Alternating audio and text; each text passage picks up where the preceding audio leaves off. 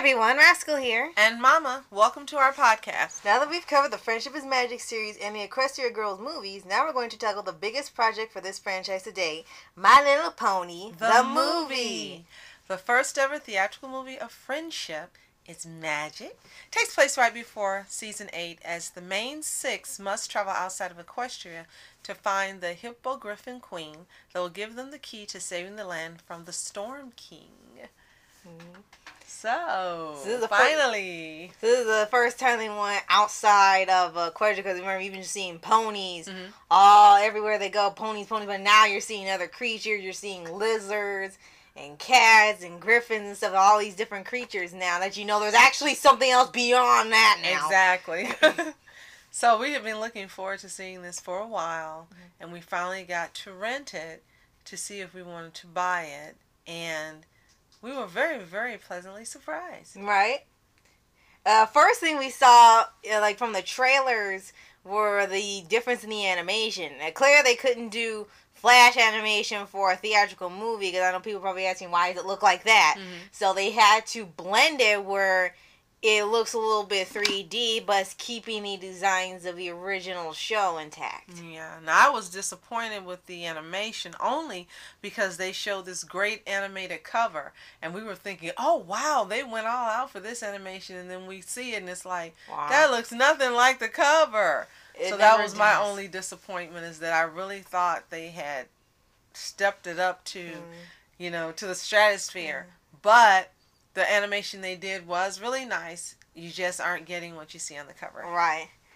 And they still had the original voice cast, because what they made it look like from when they first announced it, that it was going to be all celebrities doing the voices, but they kept the original voice cast to do the characters from the show, and when new characters were added, that's when the celebrities came in. Right. Okay, there's one other thing that, well, it's kind of a spoiler, but it's not a big spoiler. Why did you not put Discord in this movie? Yeah, remember, it looks like they kind of hinted at it when they made a little balloon and it was shaped like him, and then it popped. So, like, was he like busy or something? Maybe. You could have used him, or maybe that would have been too easy. All you do is snap his fingers and the third's gone. So that made the movie like 2 minutes long. And like, oh no, it's oh okay, and then they're gone. But Discord, John Delancey, you were missed in this movie. First thing we were saying is, where's Discord? After we saw the others, where's Discord? So, if you make another theatrical movie, don't skip adding Discord to the cast. Right.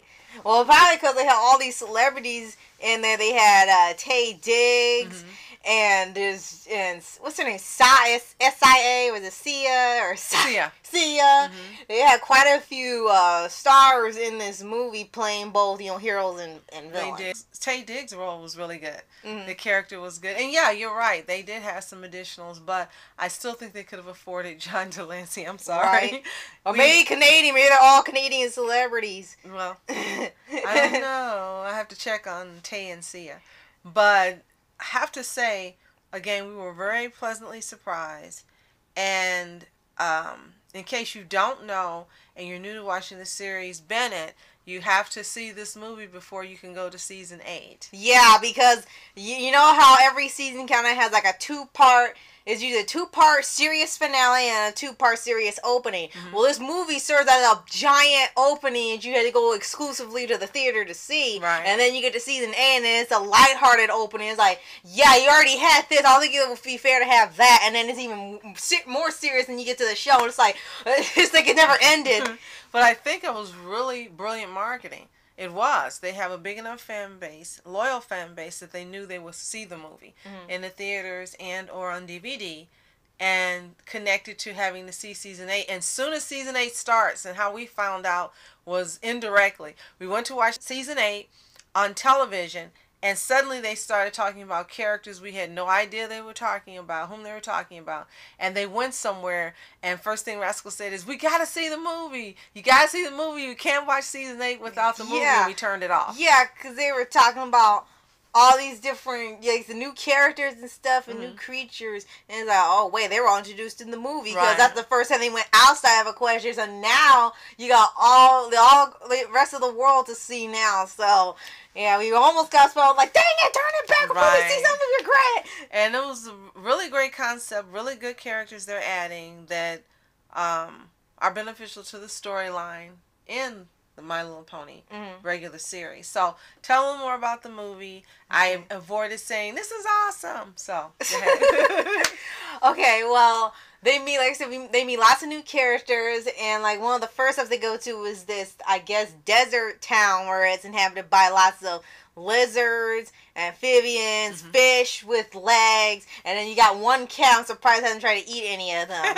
And he gives you. Reminds you of Nick Wilde from Zootopia. He's this giant cat, but he reminds you of Nick. He wasn't a thief, but I thought he was a pirate at first because he kind of looked like one. But they did have pirates later, so I guess that worked. Right. But yeah, I guess he was trying to double cross them or something for money, and then, you know, something else happens. Later on, of course, he's introduced through song. I think every person they meet somehow gets a song, right? And then they get attacked by sky pirates, which is now becoming a huge trend in the animation. Now, sky pirates are a big thing now. Really, for some reason, yeah. Well, they had on that show Nico and the Sword of Light. Remember when they had the sky pirates and they were all birds and robots, which is also excellent. If you've never seen that, a Netflix series, it was so excellent. We watched it twice. Right. Yeah, ever since then, now all these shows want to have sky pirates, and everyone has their own version of it. And they were comprised of lots of birds, like parrots, some were like griffins, or like half bird, half some other animal. And they were like delivery service for the Storm King.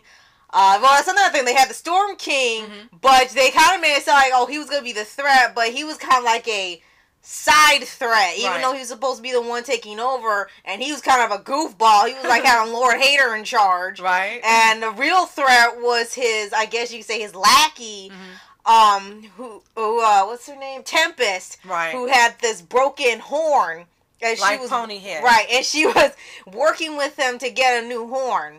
And she was actually a pretty big threat, too, for not being able to use the horn as well, because she used it sometimes, but it was really, like, spazzed out. Right, and she had a lot of issues that grew out of her horn being broken, and they show you the backstory, tell you why, and so forth. No spoilers. But she was a really interesting character. She was different from any other pony character, probably except for Starlight Glimmer. Right. Someone who's more threatening and is really intimidating. And very powerful. Right, because even without using the horn, she was able to take down some people with her hooves. And she was really intent on capturing Twilight Sparkle. But her magic was also still powerful, even with the broken horn. Yeah. She was still powerful. Right. And they had, of course, Storm King, who looked like some type of giant monkey. He acted like a monkey because he was all crazy. He just wanted to take over. He thought it'd be fun. Right. And then he had this little thing look like a koala or a Lilo and Stitch experiment. And he would eat cupcakes and stuff. And for some reason, he sounded like Looney Cat. I was listening. I'm like, why does it kept saying, why does it sound like Looney Cat? Why does it sound like Looney Cat? Yeah, like either someone on the show watches his videos, or they haven't found a guy that sounds like him because he sounds like that. Oh, these cupcakes so good. Like, that's the stuff he does. Like, they had to get inspiration from him. There's no other person on YouTube that does that. Right. And yes, he did. But as soon as we saw him, all you thought of was Lilo and Stitch and the experiments. He looked like an experiment. Like he was 6'2" or 6'8". Right. And then last they had the hippogriffs. I don't know what they were. And Pinkie Pie kept thinking it was Hippo Queen, because Celestia was saying hippo, and she got turned into stone. And she said, Hippo Queen? Like, what's a Hippo Queen? Are you sure? He said, you sure you're looking for a Hippo Queen? Because you never really saw anything like that in the show. Right. And then they were creatures that actually lived in the mountains. They could fly like griffins. And then they had this little magic orb that turned them into sea creatures. So they were like mermaid ponies or something. They lived in the ocean, so they could change from land or air or sea. They could be all three.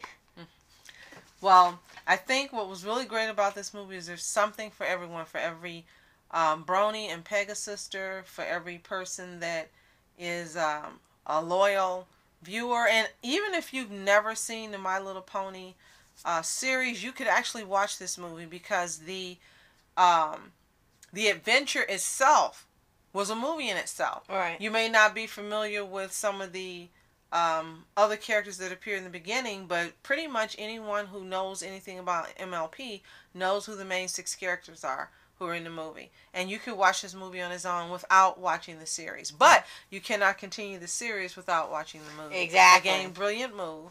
And it's a joy to watch. It's fun. It's entertaining. It's a story unlike any they've had on the series, which was also very brilliant. Mm-hmm. And I don't think there was really anything that was a... Oh, wait, I'm sorry. The characters also, they had some great lines as well. You know, Spike was probably... We're glad they didn't take out Spike for no explained reason. Right. You just knew a lot of the characters were gone or taken hostage because of what happened, and you just had the main characters you've been focusing on. That makes it easier for them to write. Right. And, you know, they had a song in each time there were new plays. Everyone got a little bit of a spotlight to help.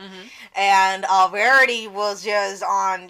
Oh, wow. Crazy She was awesome in this one. Yeah, she would have she had some of the greatest lines of the movie. Yes. And at one point when they're falling out of the sky, she just says this one line that's just made me just laugh till I cry, because it was just ballistically hilarious. Like, the last thing you would hear her say was something like that in that crazy tone. Yes, and you got to see, you know, you watch the series and you see so much of them. They each usually have their own stories and little backstories, but as you said, it spotlighted them, and you got to see some of them in a different light, like additional personality traits you know they had. It was great.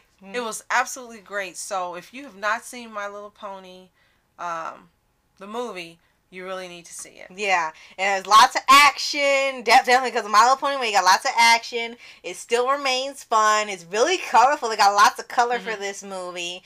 Animation's great. Great voice talent. Definitely. You got your little sad moments, of course, but all in all, it's a fantastic movie, and what sets up for season 8, which we can tell already without giving anything away. It does feel different from the other seasons because of the tone the movie set, and the characters have been slightly changed a little bit, which was expected, honestly. So we're just waiting for the next My Little Pony theatrical movie with Discord in it. And if you've already seen this movie, let us know what you think in the comments. Yeah. So, thanks for watching, guys. I'm Ask Entertainment. And I'm Mama Entertainment. Have a fantastic day. Peace. And reporters sitting flashing lights, trying to walk around, man, who the hell are you? What you want to do? Well, man, it's on you. In my dreams, she was my queen. A castle in the mountaintops, rivers and streams. Plucking sunlight from the sky in my pocket, give it to you.